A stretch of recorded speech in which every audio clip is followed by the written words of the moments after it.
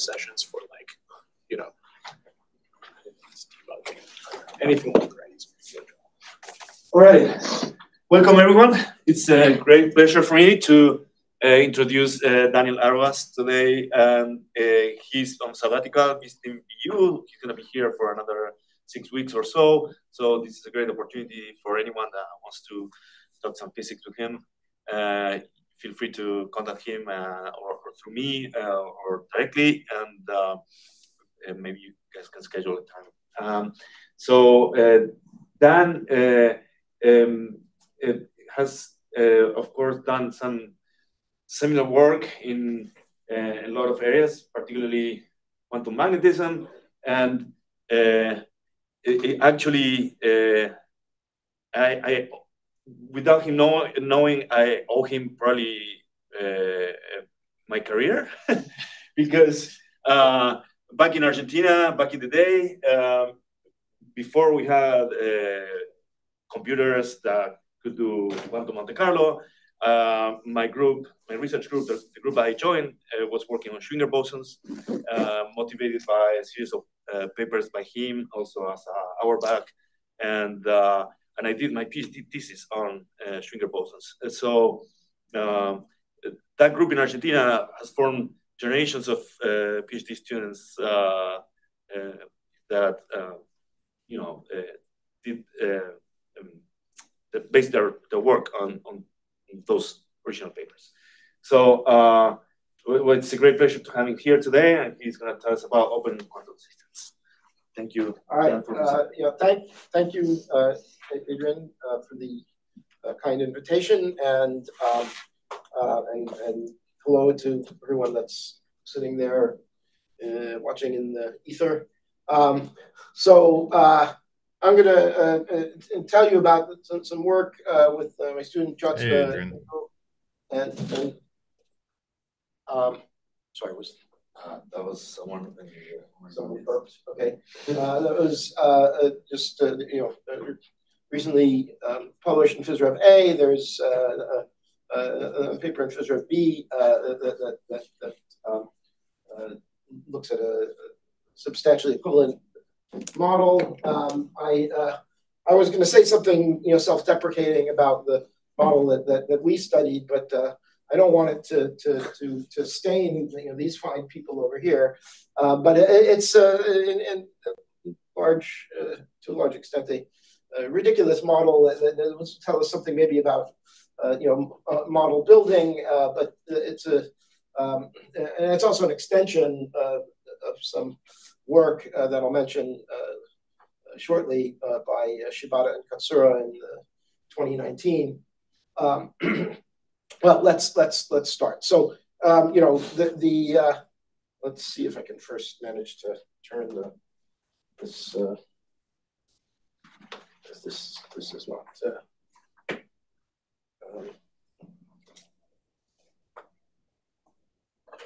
Sorry, we're just trying to advance the screen. Okay, I think I have to.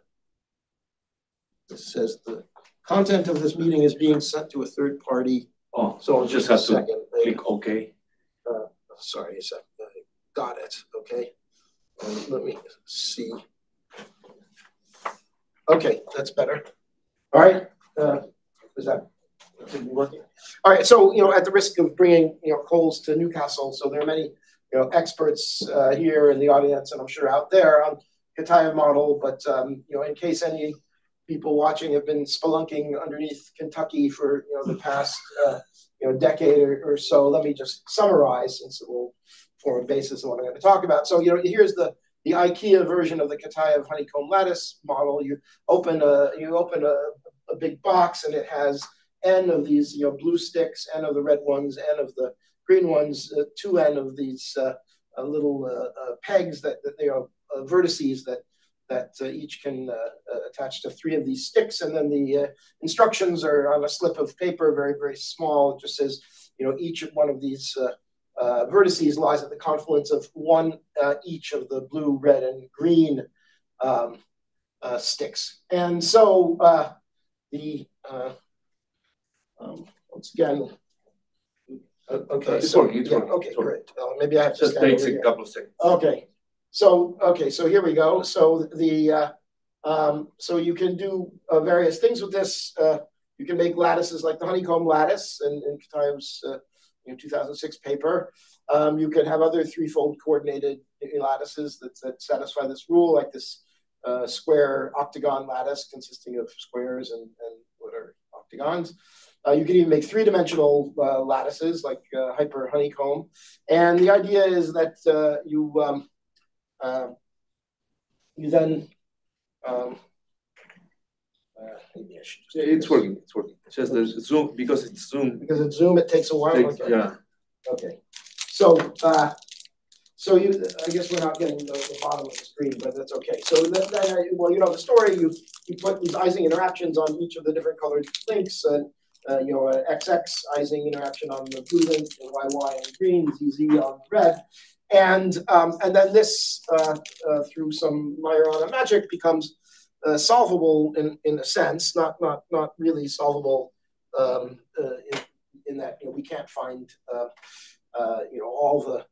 all the eigenstates and energy levels without diagonalizing some large matrix, but it's equivalent to some non-interacting problem. And again, the way this works is you introduce these four species of Majorana fermions, as Kitaev did, that obey these anti-commutation relations, and then from these you can define Pauli matrices, and there is a constraint on the product of the Majoranas, and because 4 Majoranas gives you actually 4 degrees of freedom.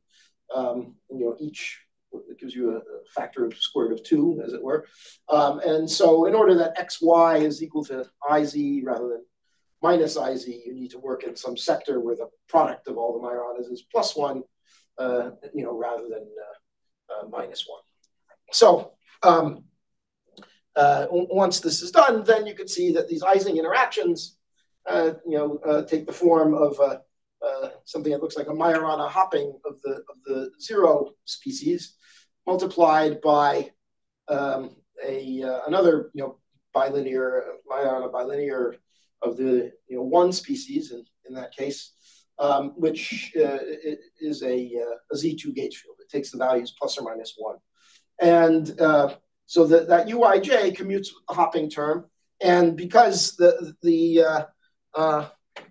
all the different U's that share a vertex are of different colors, 2 Majorana bilinears will commute if they don't share any of their flavors.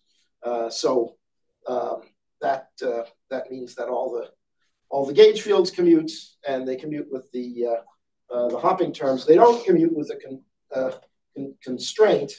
They anti-commute with a constraint. So you have to apply this constraint projector in principle, but you can solve for the eigenvalues just by solving a non-interacting Hamiltonian. Of course, there are many possible configurations of these of the gauge field, and characterized by these gauge invariant content, the Plaquette fluxes and Wilson loops, and those don't necessarily form a nice translationally invariant background for you. But in principle, again, it's just a non-interacting fermion hopping problem with some, in principle, BCS type terms like C dagger, if you write it in terms of complex fermions. So again, here are some examples. You can think of these Majoranas as partons. Each site you have a black, a blue, a green, and a red. Majorana, and then if you connect them like this, you form these Z2 gauge fields on each of the bonds. There are nice generalizations like this model from Yao and Kivelson, where they have some decorated honeycomb lattice, and this was a nice model because when you have triangles, then under time reversal the Z2 flux reverses. And so you can have pairs of time reversal related states. And in fact, for that model, you depending on the ratio of the hopping on the triangles and not on the triangles, there's a topological phase transition. Okay, so this is sort of old stuff. And then one last thing is to point out that for the Hamiltonian ground state, you minimize the fermion hopping energy over all possible gauge configurations.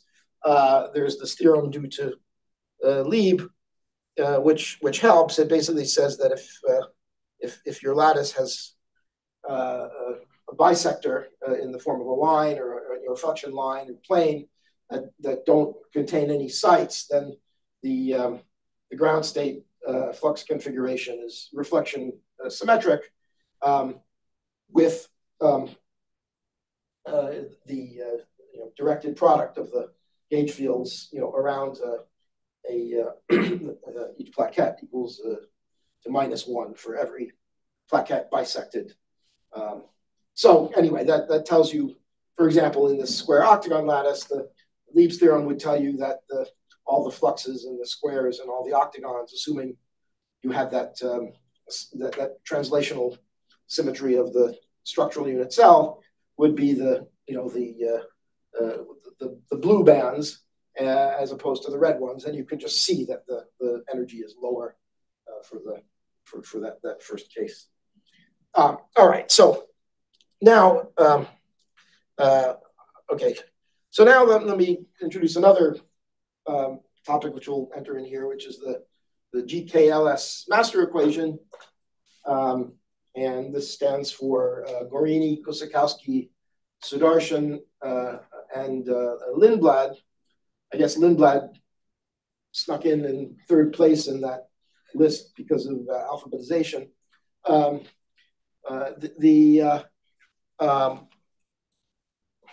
So here's the idea: you have some system and a bath described by a density matrix, initially assumed to be just some tensor product of density matrices for the system in the bath. You evolve this unitarily according to some Hamiltonian, which includes system, bath, and then interaction terms.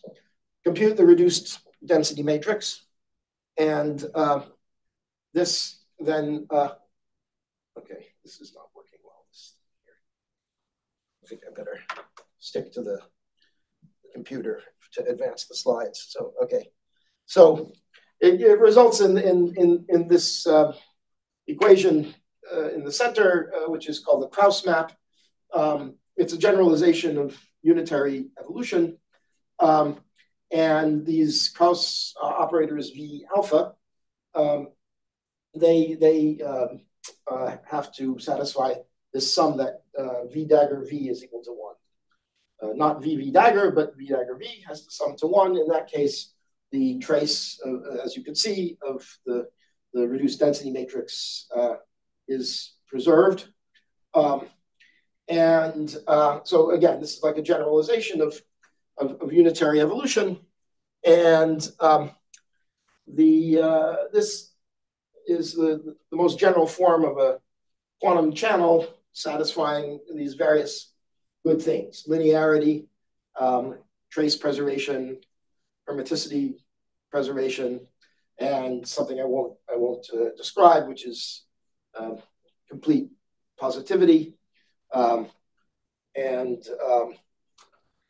You might wonder, what linear, trace preserving, hermiticity preserving map, would not preserve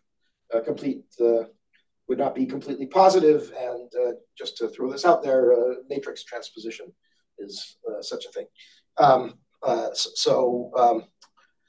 At any rate, the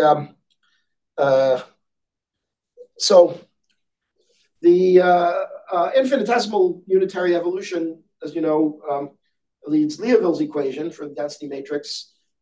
Infinitesimal evolution by the Krauss map leads this GKLS master equation, which also preserves all the good things.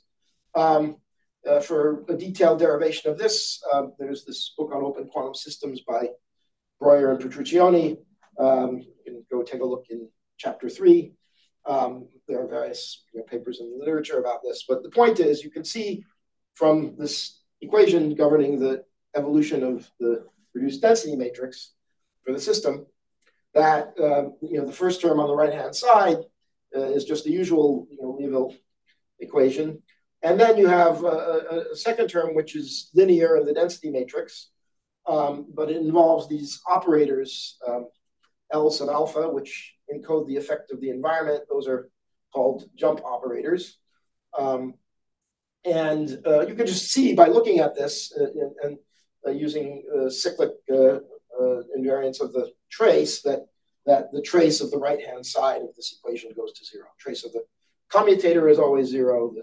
And the trace of this so-called Lindblad dissipator, that second term, is also 0. So the density matrix, the trace is constant in time.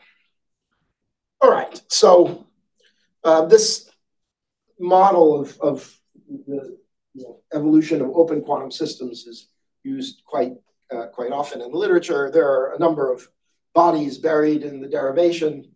I'm not going to get into any of that, but you can again, see Breuer and Petruccioni for that story. Okay, so one last thing about this is that there's this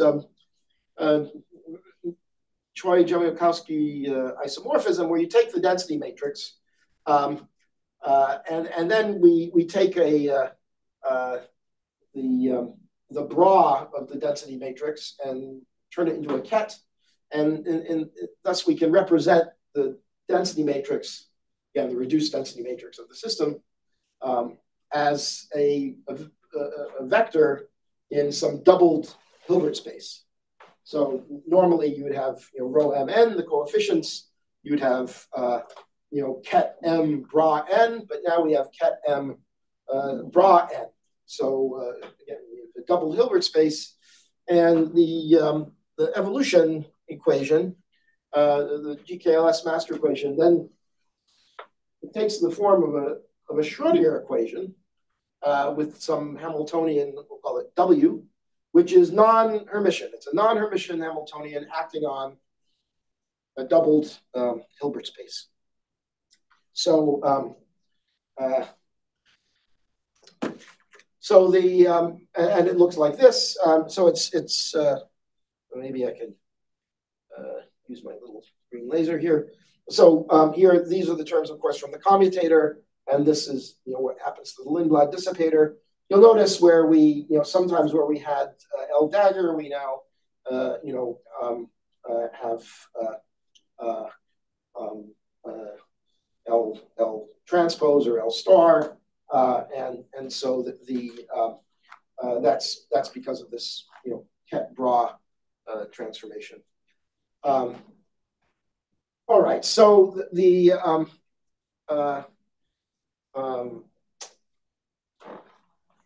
okay, I would just want to point out that if you're going to take an operator expectation value, I'm not going to need this in what I'm talking about, but just to point out something that's relevant here is that you don't take the expectation value in this state ket rho, because expectation values are linear in the density matrix.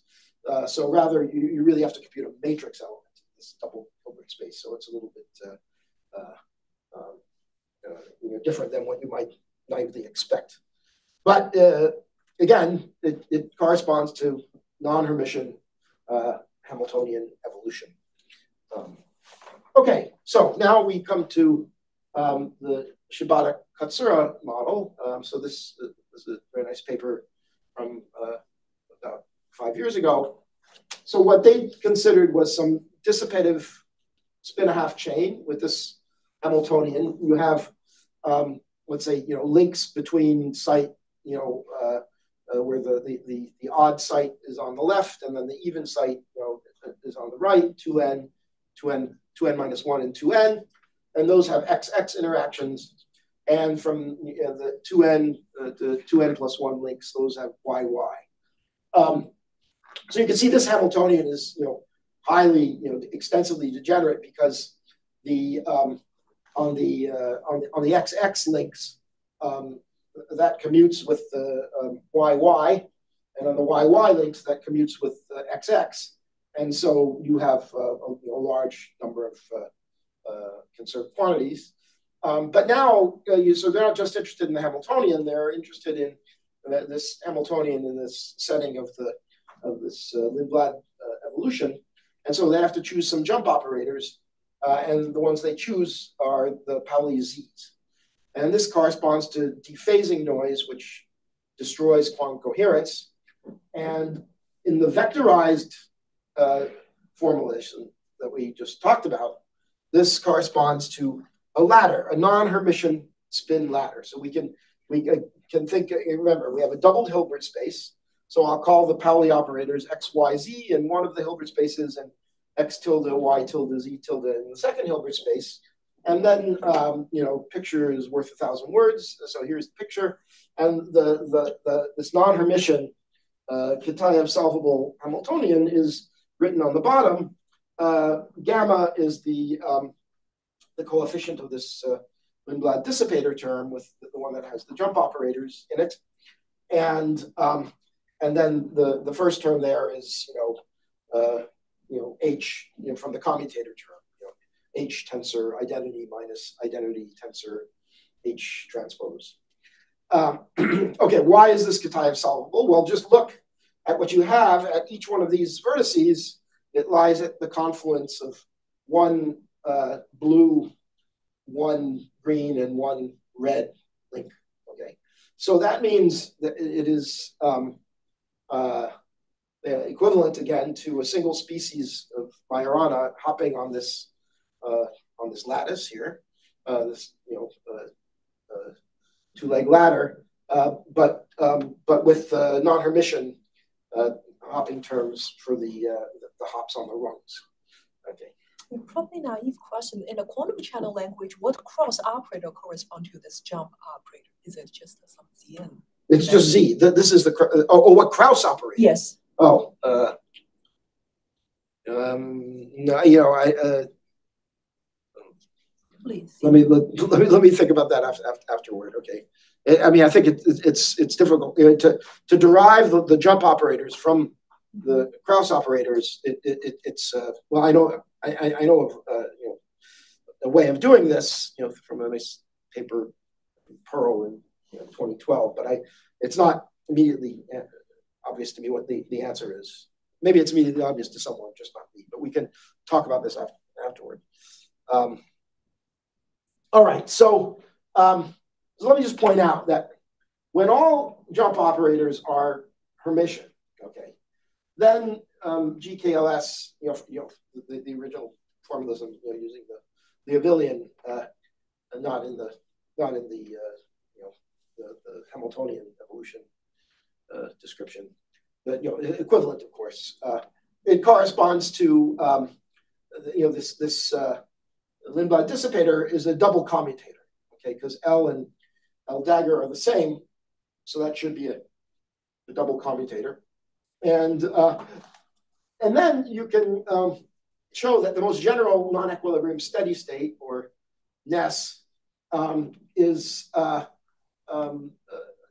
sum over projectors, where these projectors are onto the shared eigenspaces of H and all the L's. So we have a Hamiltonian, we have a bunch of these jump operators. In general, the Hamiltonian never met any of the jump operators. They hadn't been properly introduced, and the jump operators might not even know about each other so much. So in general, they won't share any eigenspaces, generically. But you can as you can see here, you can devise models where they do. And so if they don't, then the only solution for the NESS is that it's just proportional to the identity. In other words, infinite temperature state. Okay, the Lindblad evolution the density matrix will, whatever you start out with, will eventually asymptotically approach just infinite temperature states. So rho is equal to 1, up to normalization. But if you have these other, shared eigenspaces between, Hamiltonian and all the jump operators, then you have a bigger set, and you can have several, a higher dimensional space in which you have non-equilibrium steady states. Again, if the number of these shared projectors is 0, then you only have rho equals 1.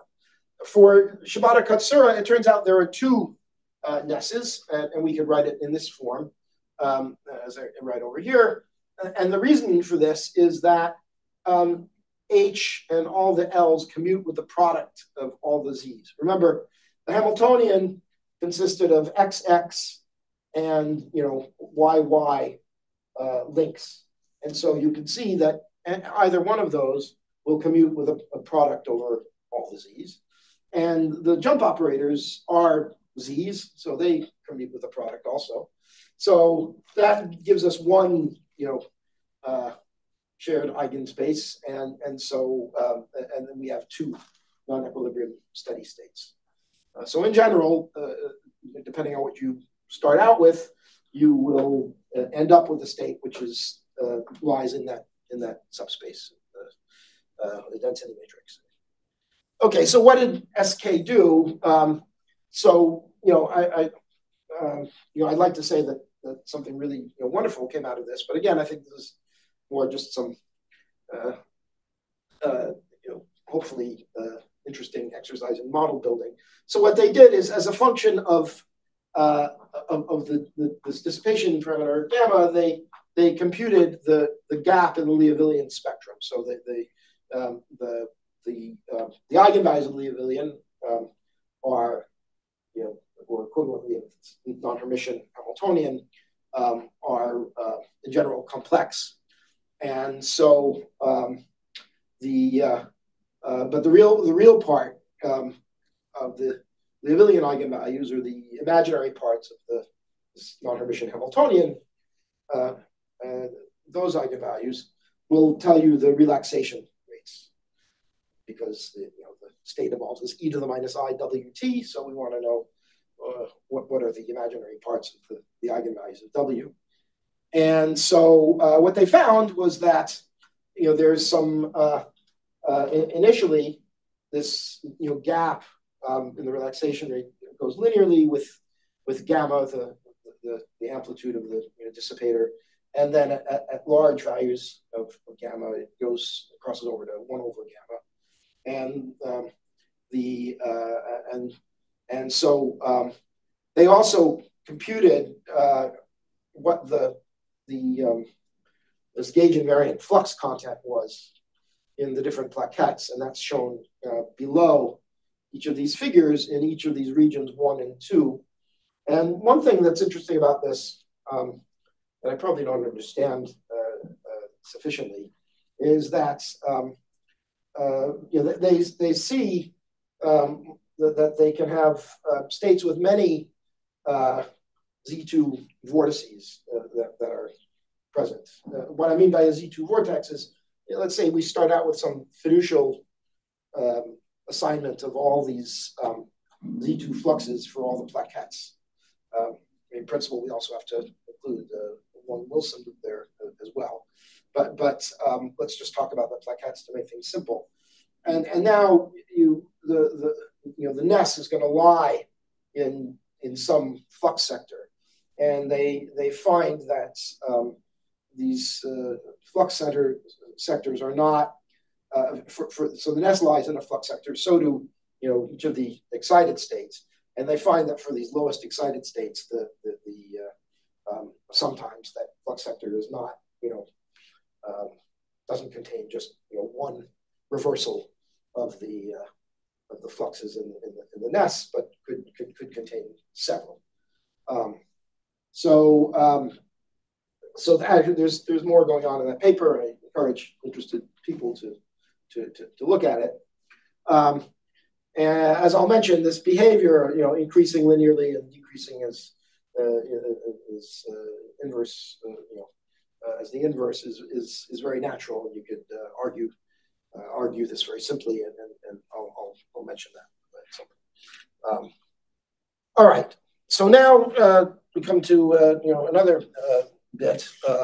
By the time I get to the model that we looked at and the one that Shackleton and Schur looked at, there won't be that much to say because it'll be basically an analogy to Shibata-Katsura.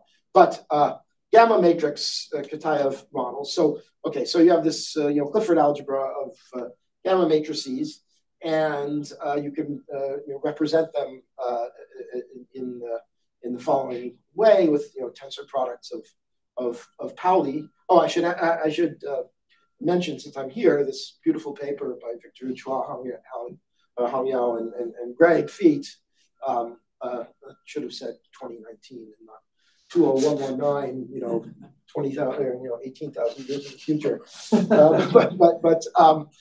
Yeah. So they had a very nice model on the Hamiltonian Kitaev model on the Kagame lattice, which was very cleverly constituted, and it wound up having two species of hopping Majoranas and some Z2 background. And one very nice thing about that was that you got some interesting and stable Fermi surfaces that appeared. But that was okay. That's all the advertisement you're going to get, Greg. So that's all right. But it was a very nice paper, and love the figures. So all right. So in this Majorana representation, you could also represent these higher level gamma matrices from these higher level Clifford algebras. Once again, there is some projector that you have to apply on each site. So at level at level k, let's say, you have 2k plus 1 gamma matrices. So for k equals 1, you have 3 gamma matrices. Those are the Paulis. For k equals 2, you have 5, and those are these 5 anti-commuting Dirac matrices. Of course, then you also have the commutators of those Dirac matrices, which give you new matrices. And so the total number of matrices you get in that case is 16 from when you include the identity, and that forms a basis, of course, for 4x4 Hermitian matrices. And then I know you can go on to k equals 3, where you have 8x8 gamma matrices, etc. When I was giving a talk on this at BU, Paul Krapivsky said, well, why don't you have, what's the name for that? The 8x8 gamma matrices. So if anybody knows, tell me. Chris Lauman suggested Larry, that we should.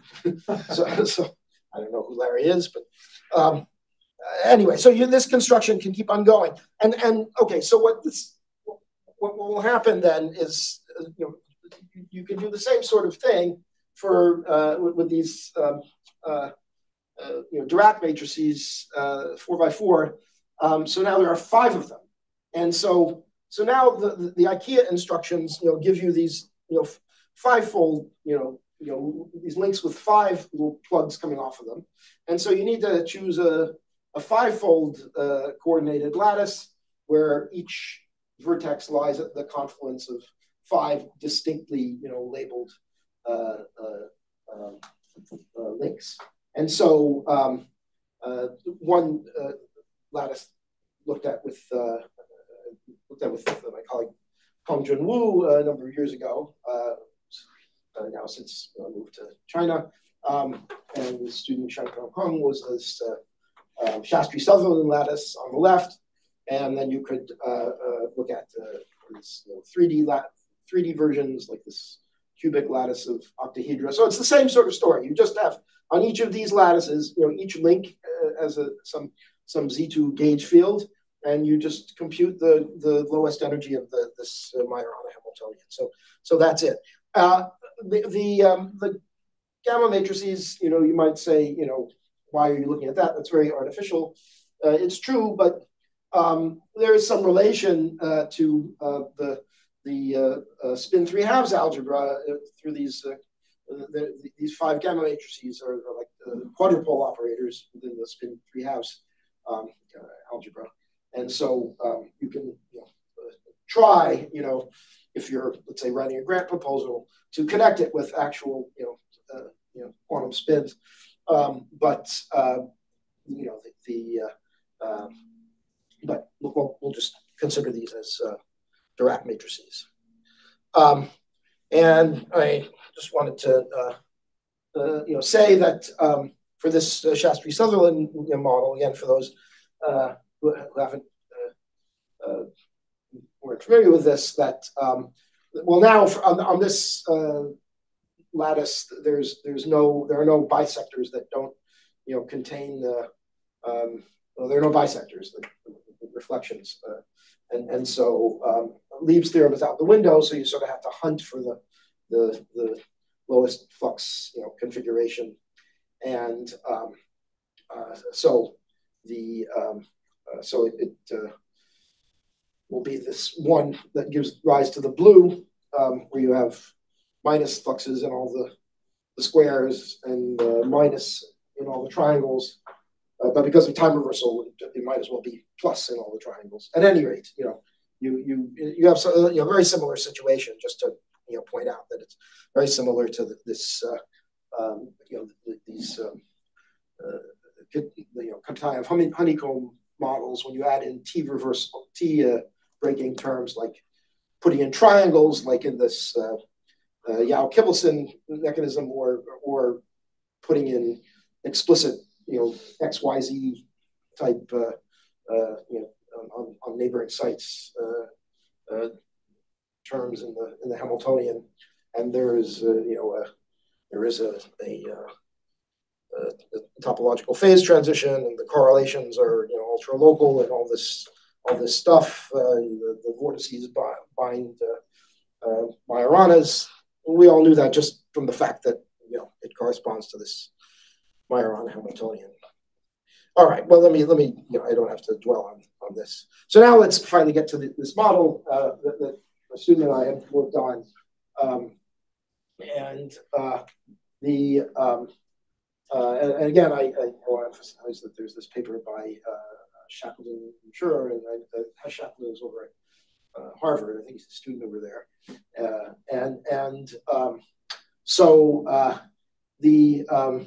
so this proceeds along the lines of Shibata-Katsura, at least the way we did it, with this Dirac matrix model on a square lattice. So now you have a square lattice. You can the set of links you can break up into groups, 4 different classes. I call them 1, 2, 3, and 4. And then at each site there is some jump operator, which again is in Shibata-Katsura was proportional to the square root of gamma times Pauli z. Here it's square root of gamma times gamma phi. And I should say that I believe this Shackleton and Schurer models is slightly different. I think their model is somewhat more in the vein of this paper by Chua, Yao, and Feed I mentioned, and that they have 2 species of hopping Majoranas, and which is also the case for the square lattice model of Yao, Zhang, and Kibelson some time ago. But it's substantially, the same sort of physics. Okay, so let me, start to tell you about this and some of the embarrassing details. But the idea is, again, you have this non-Hermitian Hamiltonian acting on this doubled Hilbert space. You have the double Hilbert space means you have a bilayer, a square lattice bilayer, Each site is fourfold coordinated in its plane, and then has a link which has the non-Hermitian hopping to the opposite, to the site, directly above or below it on the opposite plane. And so now the task is to find the spectrum of this non-Hermitian Hamiltonian in each flux sector.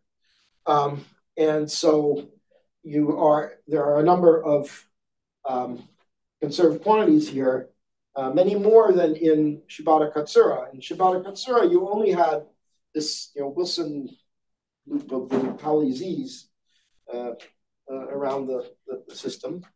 But here you have all these plaquette fluxes, which are conserved as well, and also the Wilson loops.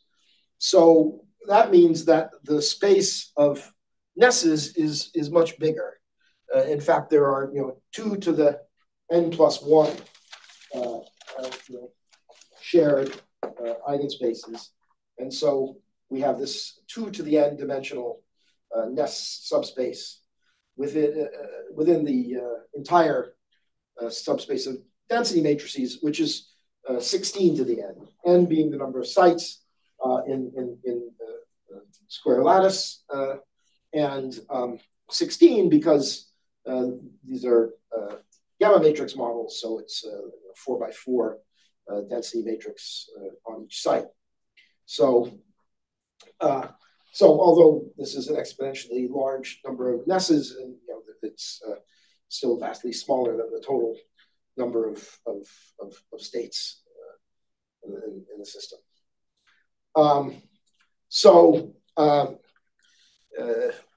Okay, so now we don't have a Lieb's theorem, for this case to help us sort out the excited states. We know that I should mention, going back here, I think of all of these 2 to the n+1 NESSes as infinite temperature states, because they don't depend parametrically on this small gamma, on the coefficient of the dissipator term. Okay, they just depend on this gauge invariant content in the plaquette fluxes and the Wilson loops. So it's sort of a block of infinite temperature states, as it were. And so we use a Monte Carlo method to search among the different flux Wilson loop sectors. And so this amounts to first choosing some gauge, and then computing the eigenvalues of a complex antisymmetric non-Hermitian matrix, using the method outlined by Tomasz Prozin. I won't go into this detail, but basically, if you have some bilinear Majorana Hamiltonian where this matrix B is antisymmetric, but in general complex, then there's some linear or algebra voodoo that you can do to find the eigenvalues. And then this non-Hermitian Hamiltonian you could write sort of like a harmonic oscillator, sum of harmonic oscillators, where you have things like F dagger F, but in this case it's not F dagger F, it's F double dagger F, and F double dagger anti-commute to give 1, but they are not Hermitian conjugates of each other. So this is some important detail, but you can find the eigenvalues using this method outlined by Prozin. So all right, so the getting toward the end here. So basically, what we started is just looking at the simple 2x2 case where you can exhaustively look at all the gauge field configurations, but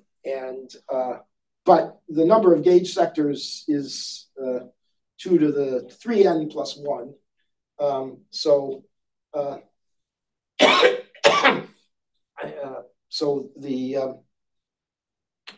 for if nx and ny are both 6, then we have the number of gauge sectors is about like 10 to the 30 something, and so an exhaustive search is just unfeasible.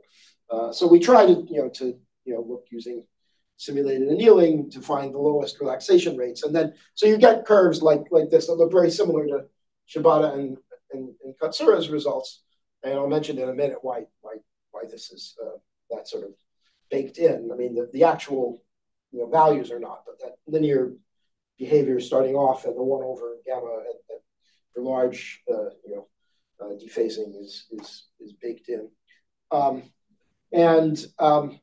so the one thing we found also was, I mentioned this in Shibata-Katsura, if we found that if you start with a given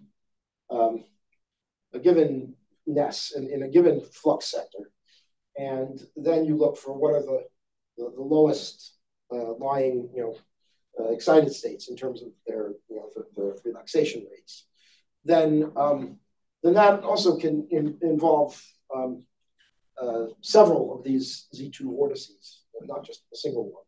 So we're not completely sure how to understand that, but that seems to happen in Shibata and Katsura as well. So you could see whether in the plot on the left, the difference is whether we take all the hopping strengths on the links in the plane to be the same or all different in these 2 different figures. But you can see that the green curve is when you put in one Z2 vortex, and you find what is the minimum relaxation rate in that case, and then you could put in 2 and 3 and 4, and it seems that the converges after that, but that the lowest relaxation rate does involve several of these Z2 vortices. Here is a picture from this nice paper by Shackleton and Schurer.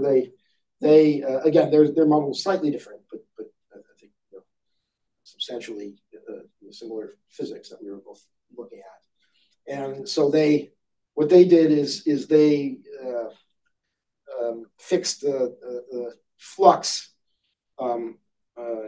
If I'll get this right, as we did for their NESS, and then reversed one plaquette flux somewhere in the center of the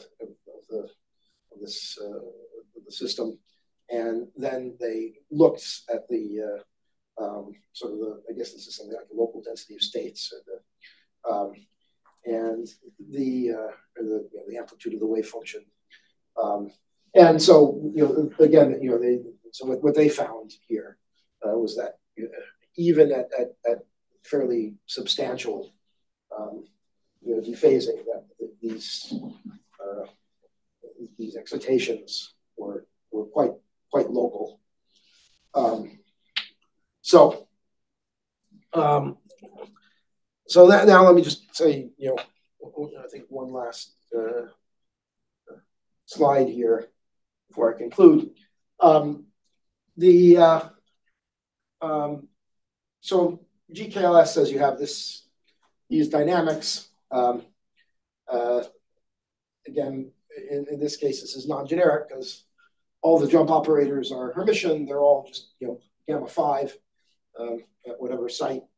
So here's the Liouville, Liouvillean acting on the density matrix. So you can see that if you want to find the eigenvalues, if gamma is equal to 0, then basically any projector onto one of the Hamiltonian eigenspaces will be a NESS. For a small gamma, what you need to do is essentially do some sort of perturbation in gamma and see how all those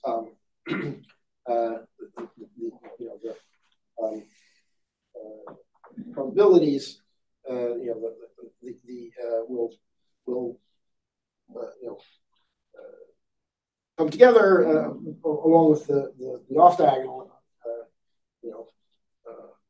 Ket-Bra states in the density matrices, which are called coherences, and you need to you can perturb and find out what are the eigenvalues of L. And so there was a nice paper by Kam Oganesi and Orgad and Gopalakrishnan a number of years ago where they did this. They were looking at a model where they just had a single Hamiltonian and a single jump operator, each of which was chosen from the GUE. So again, a Hermitian jump operator, and then they argued, that you could do perturbation theory, and sort of with that idea, we did the same sort of thing. You could derive for small gamma a master equation, a classical master equation for what are called the populations, and then you get this linear behavior in gamma, and then for large gamma, you can also do the same and basically perturb that in the Hamiltonian piece because gamma is very large. So we can then compute what the coefficient of gamma should be, or 1 over gamma in those two regimes. And there's some annoying factor of 2 that we don't understand. We have some idea about, but not worth emphasizing here, other than admitting that we don't have complete agreement here.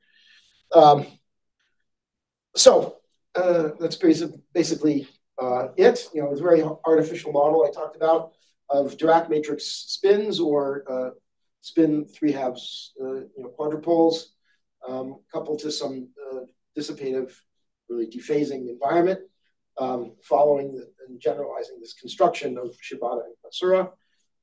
The density matrix evolves according to the GKLS master equation, which is equivalent to Schrödinger evolution in a double Hilbert space with some non-Hermitian Hamiltonian. This non-Hermitian Hamiltonian is Kitaev solvable as in this case as a single species, or for the Shackles and Schur work, 2 species of Majoranas hopping in some static Z2 background. We compute the numerically, groping around to find the smallest non-zero relaxation rate. Because of all these conserved fluxes, there are exponentially many non-equilibrium steady states. The one question, there should have been a question there, is can this be avoided with some choice of Hamiltonian? I don't think so, because well, you can discuss that later. But and then there, you could do other models. I'm not sure why it would be worth it unless through some miraculous stroke it was relevant to something. But of course, Kagame is also fourfold coordinated, so you could have a double Kagame layer, and you put the same model on Kagame, and there you've got triangles. So so that adds something different. But you could of course generalize this to 3D and to 8x8 gamma matrices if you like. Again, I'm not sure any of that is really worth it, but hopefully these sorts of investigations will provoke some thought into in terms of model building, for these dissipative quantum systems. So that's all I have to say.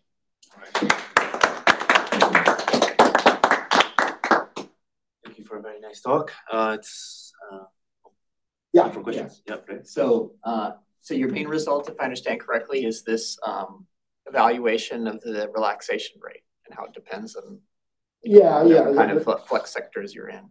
Yeah, and I guess also identifying all these degenerate NESS subspaces and things like that. But basically, yes, that's what we. So is there some message that can be learned from this for a system that you cannot exactly solve? I mean, can you say that it's close to this model in some way, and so its long time dynamics would be similar? Or I guess I'm trying to think about how to extend the result to non-exactly possibly solvable. Be useful for anything that you'd be ashamed to talk about. Yeah, I don't know. I mean, we haven't thought of perturbing away from Kitaev solvability. That might be worth thinking about. We did, we were intrigued by the possibility of doing some sort of jump operator engineering. But with these sorts of models, that's a non-starter because if all the jump operators are Hermitian, you get these infinite temperature states, or even worse, well, maybe it's more interesting, a whole spectrum of infinite temperature states. If one could use each of those different sectors, to do something useful, then that would be wonderful. But I don't think you can, because you're just talking about some local fluxes, and so they're not like protected like the Wilson loops. They don't involve some large products or things like that. So, but yeah, it might be worthwhile just poking around a bit to see whether if you perturb away from this Kitaev solvability that you can say anything. Okay, great, thanks. Yeah. Maybe my Harvard friends have figured that out already. Yeah, so in the double Hilbert space, when you talk about flux sectors, so are you talking about a flux sector for the whole double Hilbert space, or it's just on single? Yeah, no. So for the NESS sector, it's labeled by the fluxes in the single layer. Like for example, for Shibata-Katsura, okay, if we go back there, let's get that picture, whatever that was. Here, right? Okay, so as I was saying, there were two NESSes in this case, that were involved, one plus or minus the product of the z's. Okay, and those are then that's a matrix, in this and it doesn't involve these plaquette fluxes. So you need those to find the eigenstates, but they're not they don't tell you that that you have they're not they don't enter into the count of the NESSes. Rather, each NESS you could identify as living in some particular flux sector, I would say. I see. So if you write it in terms of the mixed state density matrix, each eigenvector of the mixed state density matrix have the same flux. It's more like a strong symmetry. Each eigenvector of the mixed state density so they all have the same flux. It's not a mixture of different flux sector as an income. I think that's okay. I mean, I'd want to think more about that. Just to exactly what I would agree to. But I think in each flux sector, you can have you can have a NESS, and I think that's true.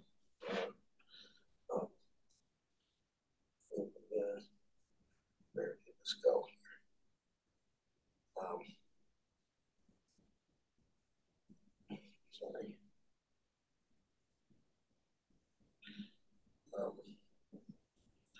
Yeah, so I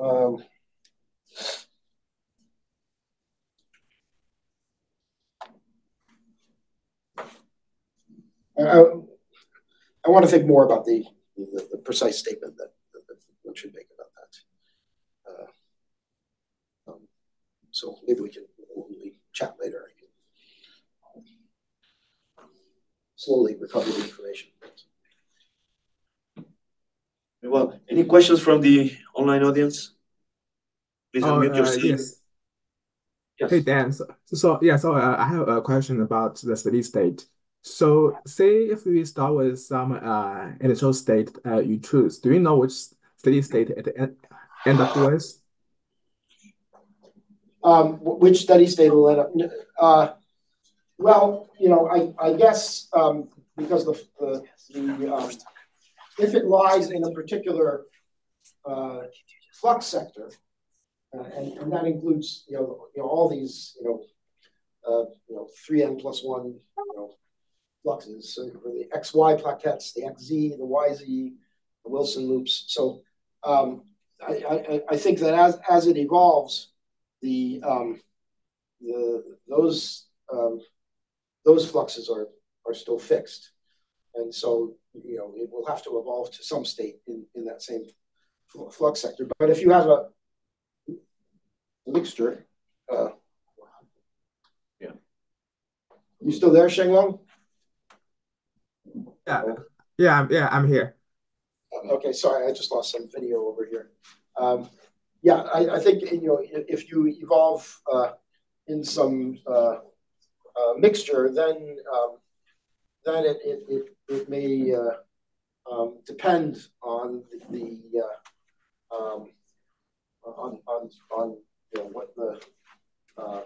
what the actual nature of the initial state is. I see. And are those NESS, they're pure state or are they mixed state? The NESSes they're mixed states. Yeah, so, oh, I see. I mean, well, they're okay. They would be. You can think of them as pure states in this double Hilbert space formulation, but they're mixed states. Okay, I see. Okay, yeah. Right, thanks. I don't know what happened with that. I think it's a console on the wall. Zoom is still working. So any other questions from the online audience? All right. If not, let's thank Dan one more time.